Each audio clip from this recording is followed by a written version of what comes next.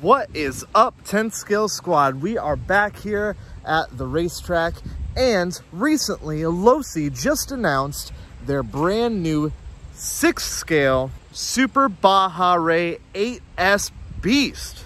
Now you may know that I actually race a Losi here at this racetrack, and that new Baja Ray looks insane. But it comes at a price, $900 to be exact. So let's say you only had $100 to spend. Can you get a solid rear axle, independent front suspension short course truck that you can actually bring to a racetrack and go racing with? Let's find out.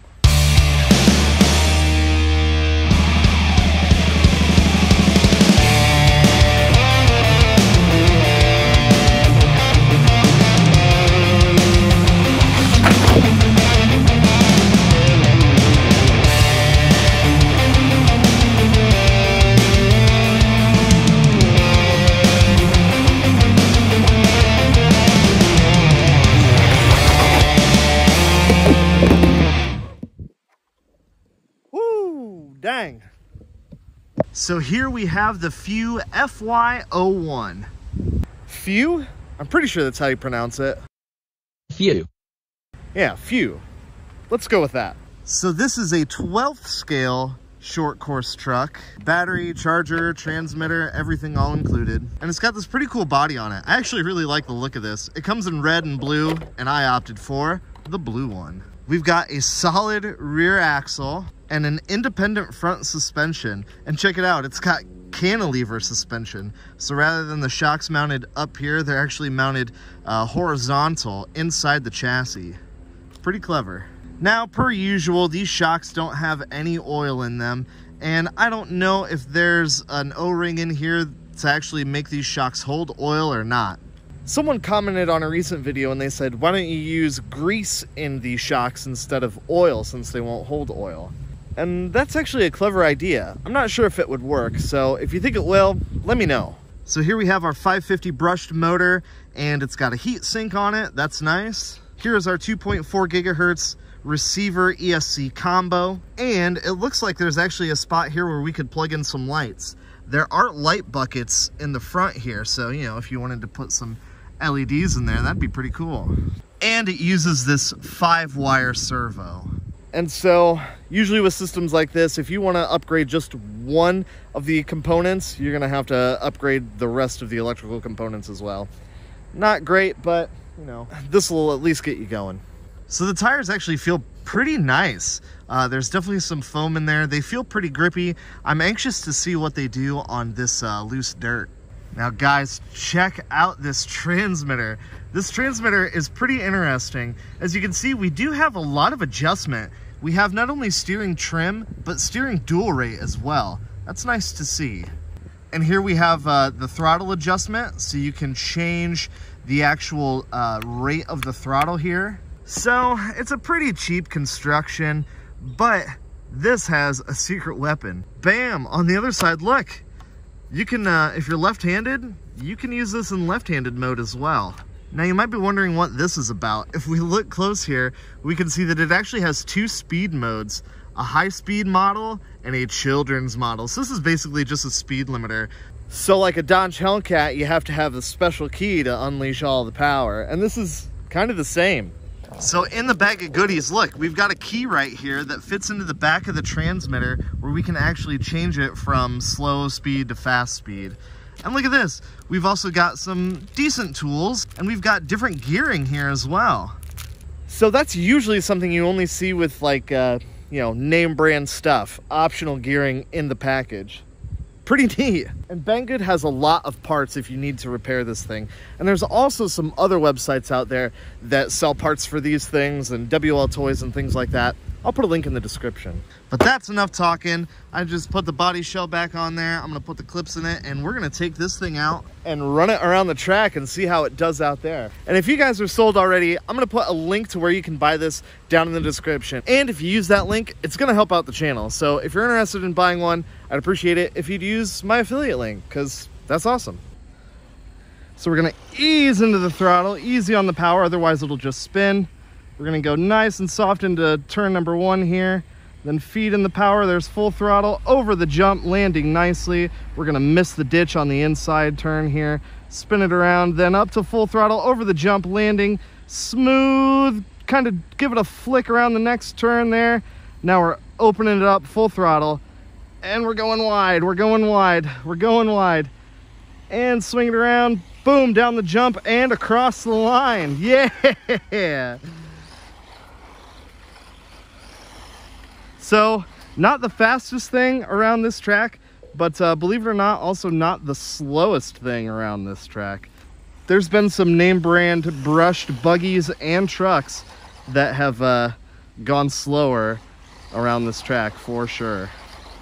And victory donuts because, hey, when you're not racing anybody, you always get first place. Holler.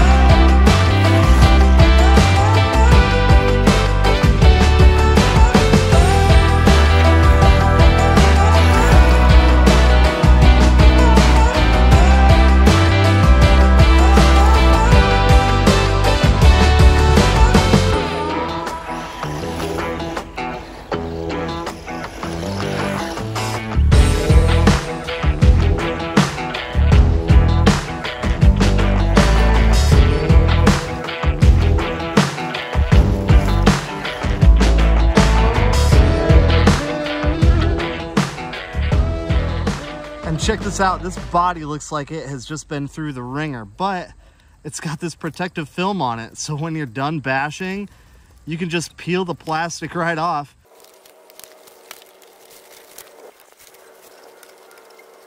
And boom, it's like a brand new body again. Pretty sweet. So now it's time to sum up the FY01 with, you guessed it, a 10th skill score. First is speed. The FY01 is quick, not fast, but comes with the optional high-speed gearing. But this is a test of how fast it is, not how fast it could be, and with a top speed of just under 30, it gets a 3 out of 10. The transmitter feels pretty cheap, but it does have many useful features that are somewhat uncommon on an RTR transmitter at this price point. But the left-handed control will only be useful to some, and the low-speed lock feels a bit gimmicky.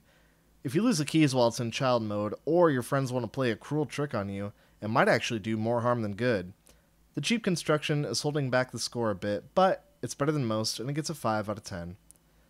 Value is very reasonable. A solid rear, independent front chassis is getting more and more popular these days, and getting into one that comes with your basic tools, gearing options, and a battery and charger for about $100 is, in my opinion, still great value. It will require some upgrades to make it a solid rid, but it gets a 7 out of 10. I gave this thing an absolute beating and ran 4 battery packs through it with 0 issues.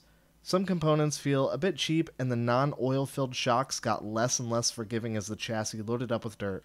Still, nothing failed, and with some light tuning or modification, that should clear up any shortcomings. It gets a 6 out of 10. Parts availability isn't great, though there are lots of different companies that make this chassis. Still, parts will require a little bit of effort to locate. And with lots of distributors being overseas, you're potentially in for a long wait if you need spares. Overall, not the worst. Still not the worst for off-brand parts, and it gets a 4 out of 10. Fun factor is high. Off-road bashing and racing that doesn't break the bank is appealing to everyone. I'm even considering getting a few more 12-scale short course trucks for their own class at the racetrack. So far, everyone that has driven this truck has had a smile on their face, and that's what this hobby's all about. It earns a 7 out of 10. Finally, looks. This isn't the prettiest short course truck out there, but with the solid rear, independent front setup, it definitely looks cool and gets some scale points. You can get creative with bodies and stickers and make this thing pretty cool. Still, it's a score based on what it is and not what it could be, so it gets an average score of 5 out of 10. Added up, and the 10 scale score is 37 out of 70. All right, guys, what do you think? I really like this thing. I'm definitely gonna see if I can get that suspension sorted out, bring it back here, and maybe even race it against a real 10th scale short course truck and see how it does.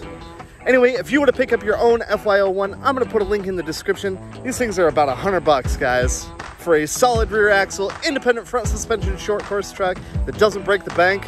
Definitely might want to think about it. And if this is your first time checking out the channel, welcome. I'm glad you found it. I like to do RC shenanigans like this all the time, and I've got some cool stuff coming up, so you're gonna want to stick around. All right, guys, until next time, a dog eating me. Peace.